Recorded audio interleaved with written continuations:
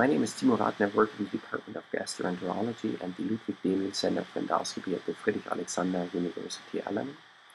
And today I would like to introduce our work entitled In Vivo Real-Time Assessment of Colorectal Polyp Histology using an Optical Biopsy Forceps System based on laser-induced fluorescence spectroscopy.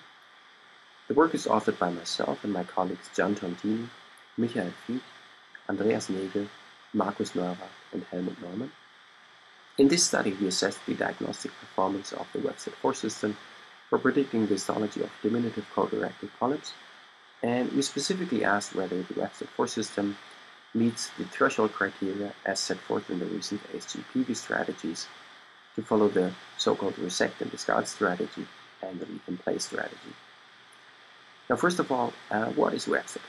Vieth is an optical biopsy forceps system that consists of an optical fiber, which is integrated into a standard biopsy forceps, and a system console.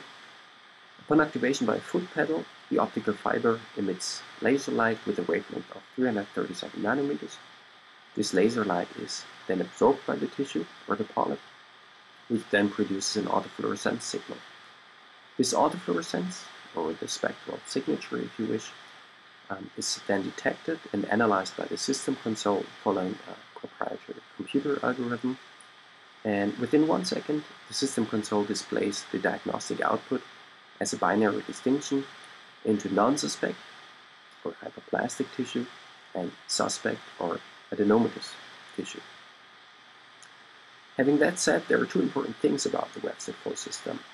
First of all, the optical biopsy and the physical biopsy are taken with exactly the same forceps at the same locator, thereby reducing the occurrence of sampling errors. And second, since the diagnostic output is calculated following a proprietary computer algorithm, there is no such thing such as inter-observer or intra-observer variability. Now, what did we do? We used this Vieth system to predict the histology of a total of 137 diminutive colorectal polyps in real time against histopathology as a reference standard. The polyps were fairly evenly distributed throughout the whole colon. And when assessing the diagnostic performance of Vieth for prediction of histology in these 137 polyps, a true positive rate or diagnostic sensitivity of 82%, a true negative rate or specificity of 85%, and an excellent negative prediction for ruling out adenomatous histology of 96% was obtained. Now, to follow the resect and discard strategy, the ASGPV recommends a 90% or higher agreement for the assignment of post-polypectomy surveillance intervals.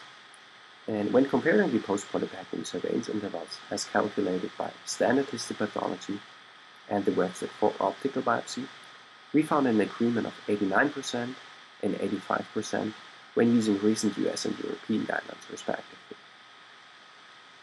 Since a lot of studies that assessed novel endoscopic techniques for the real-time prediction of polyp histology indeed focused on distal colorectal polyps, we performed a subgroup analysis in our cohort in which we took into account only polyps located in the descending colon, the sigmoid colon, and the rectum. At these locales we had 68 polyps to include, and Vieth allowed the prediction of adenomatous histology with a sensitivity and specificity of 100% and 81%, and the negative prediction for ruling out adenomatous histology of 100%. And the agreement for the assignment of post-polypectomy surveillance intervals in distal colorectal polyps between Vieth and standard histopathology was 95% and 89% when using recent US and European guidelines respectively. Now, with these data, we can conclude that laser-induced fluorescence spectroscopy with Vieth is able to rule out adenomatous histology with very high negative prediction and can accurately predict colonoscopy surveillance intervals following polyp removal. And thereby, as suggested from the data of this pilot study, Vieth appears to be accurate enough to follow the recently proposed ASGPV strategies for the handling of diminutive colorectal polyps. Thank you very much.